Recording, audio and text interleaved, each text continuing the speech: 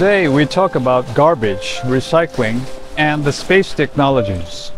Garbage always comes out in our daily lives, from plastic containers to packaging wraps, cardboard boxes, food waste, and so on. Japan has a culture of wrapping, so the packaging is amazing. From the point of view of foreign culture, it seems nothing but excessive packaging. For example, rice crackers and sweets are individually wrapped in a plastic bag to protect against moisture. And I was surprised to find that high-end items even contain the silicone gel. I'm not saying that it's good or bad, but there is no doubt that the amount of waste material will increase. Batteries and paint cans are non-recyclable and highly toxic, even in landfills, causing pollution. Blood-stained medical wastes are also troublesome. There is a growing movement in recycling glass bottles, cans, and PET bottles, and reuse of clothing and furniture as second-hand items.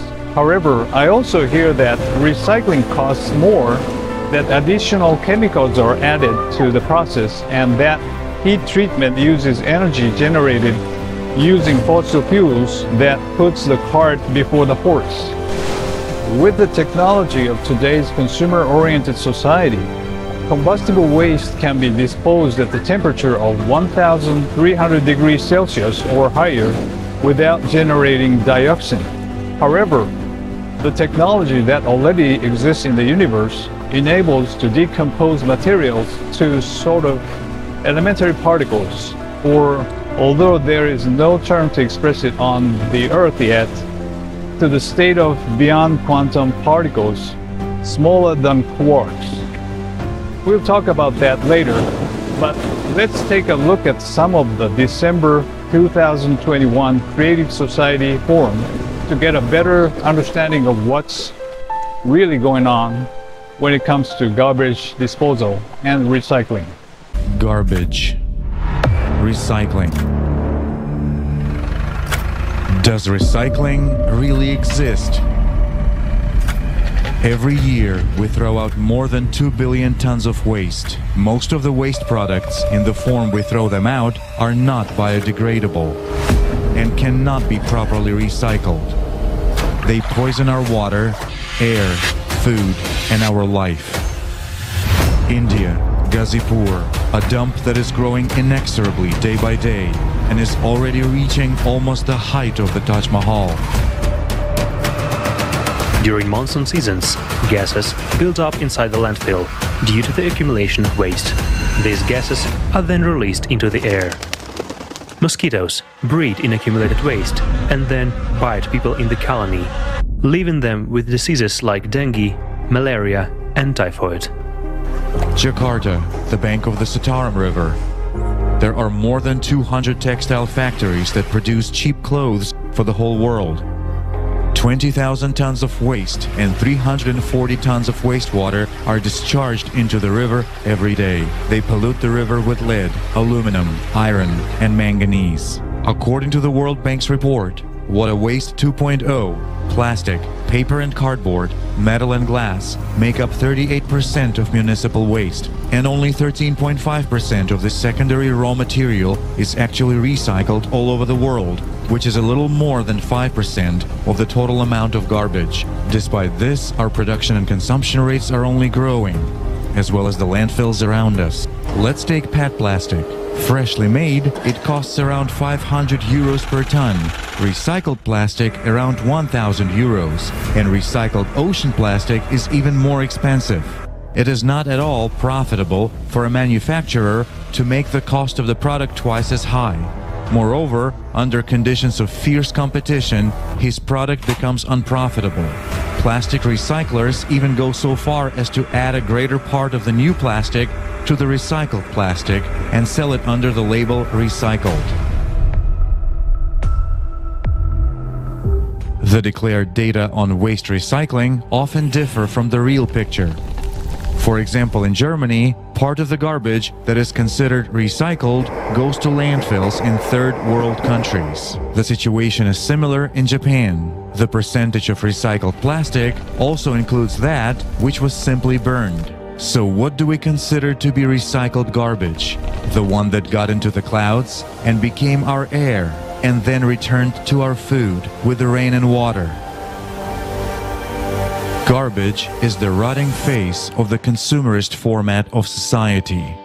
We are killing the planet with it, and what's even more, we are killing ourselves. It is not profitable for us to recycle garbage.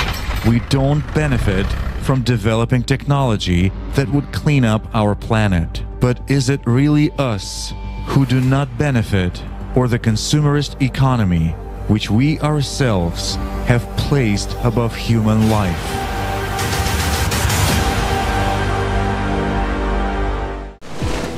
Actually, my friends and I are volunteers who run a non-profit wellness center in the Philippines. A few years ago, we visited a garbage dump in Tondo, Manila. There used to be a mountain of garbage called Smoky Mountain. Right now, there is a large garbage dump in a corner by the sea. And when we were about to drive through the entrance, the security staff hurried and shouted, "Hey, what are you doing? You cannot enter here," in very angry manner. At that time, I wondered, why are they so desperate to expel us? But recently, I finally understood the reason after watching the video of the Creative Society forum. It was explained that there is a so-called garbage mafia, and that garbage is a treasure. Let's watch the video here. The garbage mafia. How does a garbage mafia operate? An important part of the garbage mafia's business is the illegal transportation of industrial waste. If a company wants to get rid of its toxic waste and pay as little as possible, it hands over the waste to the mafia. And instead of being disposed in a proper yet expensive way, this waste is hauled away and then disappears. An average landfill can produce about 150 to 200 tons of film each month. We don't buy it at high prices, i.e., it's in the region of 13 to 19 cents per kilogram. Accordingly, you can multiply that same 100 tons by 13 cents. We'll take the minimum. Well, that's the profit only from polymers. Waste paper is now trading at around 20 to 27 cents per kilogram. Precious ferrous and non-ferrous metals are even more expensive. That's why people are like sitting on a gold mine there. Yes. Well, no wonder it's called the garbage mafia. You can't just get in. There is a huge income and people will never give it up for anything, because these people are sitting on a pot of gold. Getting permission to use this land for a garbage landfill is extremely difficult. If we establish some serious organization, serious landfill, put the right equipment on it for sorting and all that, then I think we will quickly be visited by bad people and some inspections. My friends at one time bought an incinerator. They operated it for 3 months. Then men came in black jeeps and simply forbade them to work by threats and intimidation or something else. They just took over this garbage plant and that's it. And my friends washed their hands of it and said, "That's it. We will never get into this business again." Garbage migrates from one country to another, poisoning the lives of millions of people. And all this happens in the shadow of private agreements. No morals, no ethics, purely business. Indonesia. In 2018, imports of plastic into this country totaled 283,000 metric tons. The distance between the landfill to my house is about 500 meters. My whole family, my relatives, everyone is affected by the noise and smells. 60 to 70 containers arrive illegally every night in the city of Brangkeng in Indonesia alone. Garbage, which is then found in landfills, is brought in from Australia, Germany, and the United States.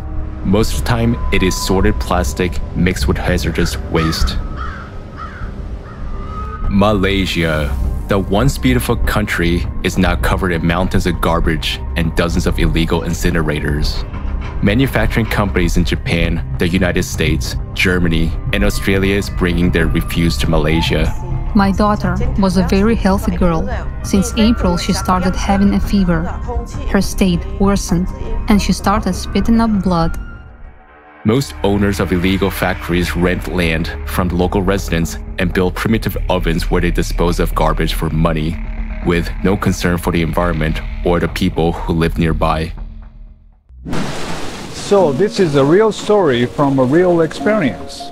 Next to the Tondo garbage dump, there is a poor neighborhood where families of people who seem to have permissions to scavenge garbage live. There are children running around barefoot in the sludge. Even when I got home, the smell of sludge stuck to my hair, and even after I washed my hair, the smell didn't go away for a while.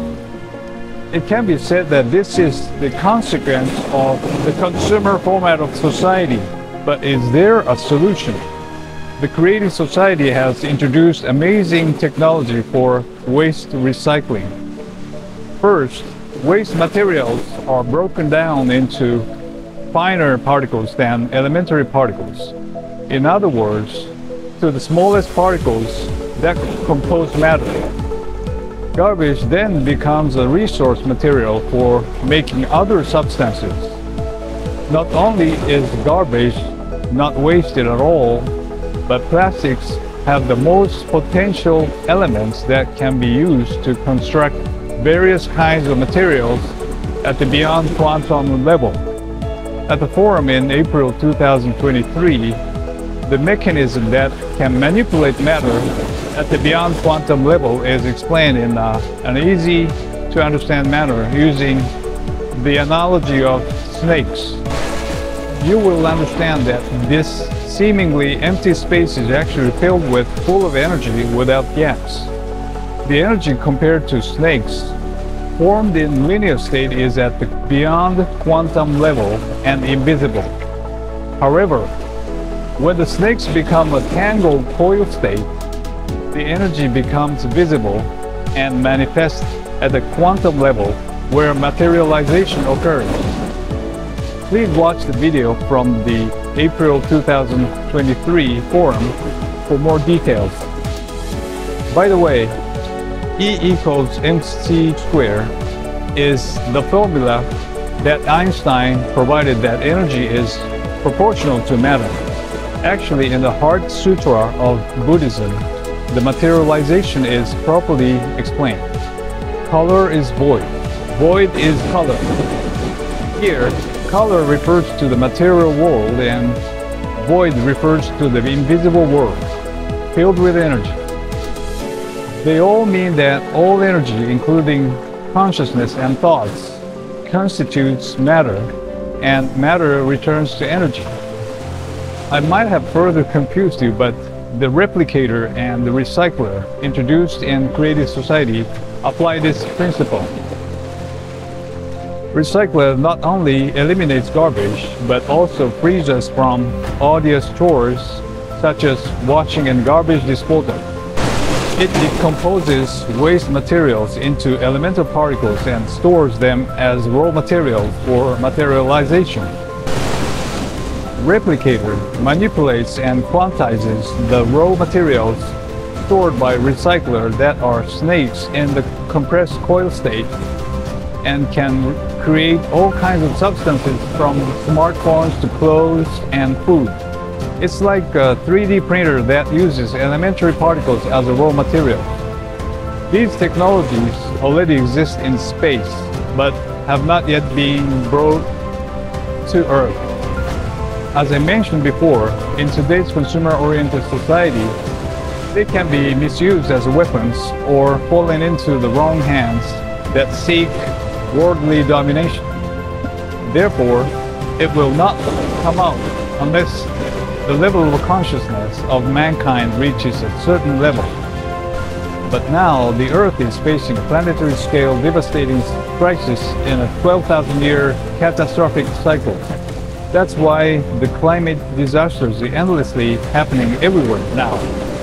That is the reason why the Creative Society has released the Beyond Quantum Theory, so that all the scientists tackle to solve this climate crisis, despite the risk of being misused.